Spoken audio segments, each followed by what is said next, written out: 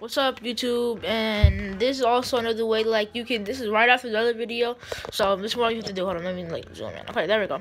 So, you want to go to, like, so, I have Red Dead Redemption 2. I got it off of my friend's account, right? Red Dead Redemption 2, see? Got it off of my friend's account, right? So, that's how I'm going to show you how to do it, okay? So, basically, you want to go to Switch users, right? And then this is, like, I'm not going to say, like, these account have it, but, like, I'm going to go on this account, right? Once I go to this account, this is for people that doesn't know. If you already know, don't be like, oh, we already know then, like, okay, don't be toxic, okay. Then you want to go to settings, right? Once you go to settings, you want to go to account management. Then you want to go to activate as your primary PS4. This is not the account that has the game, so it's not gonna be activated as my primary PS4. Okay. Do you guys got that?